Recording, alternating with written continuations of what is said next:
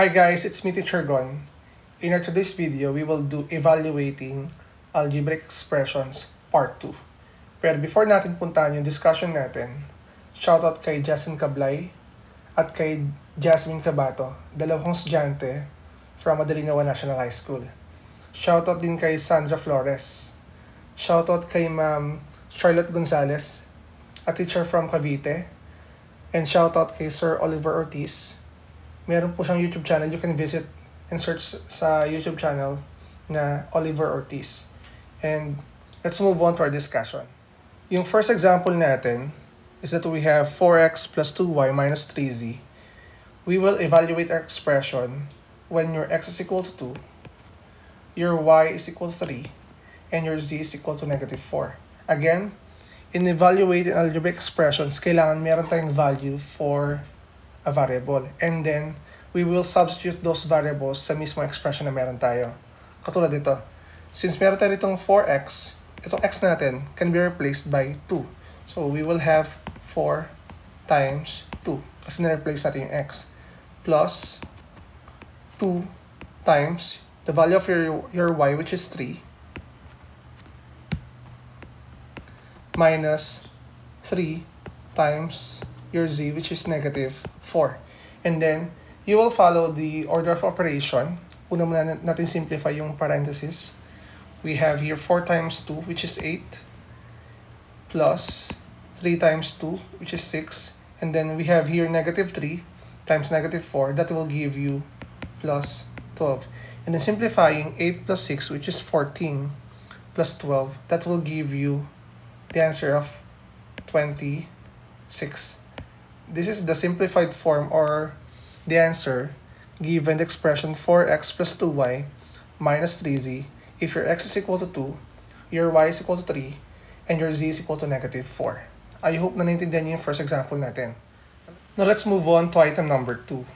We have here the expression 2x cubed minus x squared plus y.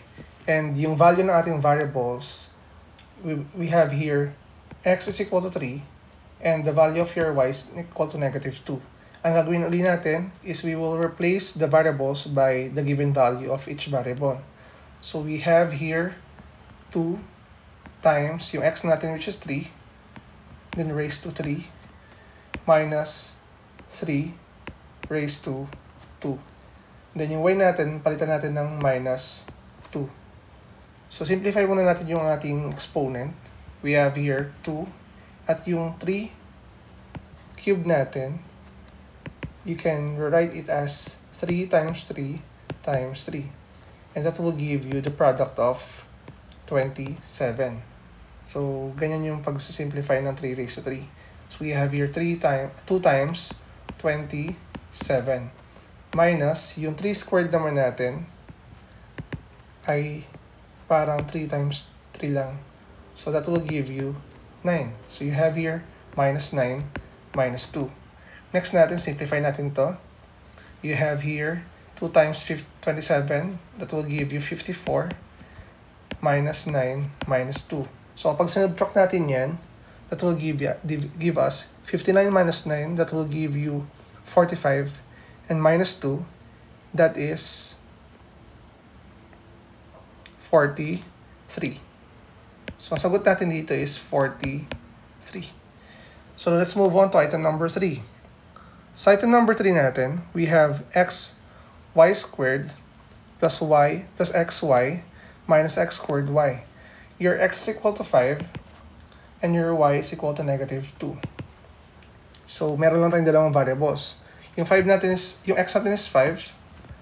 Then, your y is negative 2. That is negative 2 raised to 2 plus 5 times negative 2 minus your x, which is 5, and then times negative 2. Unahin muna natin yung may mga exponent, katulad nito. So that will give us 5 at yung negative 2 squared natin is the same as negative 2 times negative 2. So pag minultiply natin yung parehas ng sign, that will give us a positive answer. So that is positive 4. Dito naman, we have 5 times negative 2. That is a negative answer. So we have negative 10. Tandaan nyo ha, kapag nag-multiply kayo ng dalawang number na may magkaibang sign, automatic, their product is equal to negative. And then, ito namang part na to, minus 5 squared. Yung 5 squared natin, that is equal to 5 times 5, which is 25. So, minus 25 times negative 2. Next naman natin is simplify, ay may parenthesis. So, this is 5 times 4, 20, minus 10. At ito naman, that will give us plus 50. Kasi para silang negative. Then, minus na natin, 20 minus 10, that is 10, plus 50, that will give us the answer of 60. So, yun yung process natin on how to evaluate algebraic expressions given ang specific value ng bawat variable. I hope natutunan niyo yung konsepto ng pag-evaluate ng expression na meron tayo. And kung meron kayong clarification about our solution, pwede kayo mag-comment down below. Or kung meron man kayong mga requested topic para magawa natin ng tutorial video sa ating channel, pwede rin kayo mag-comment down below. Again, I'm Teacher Gon.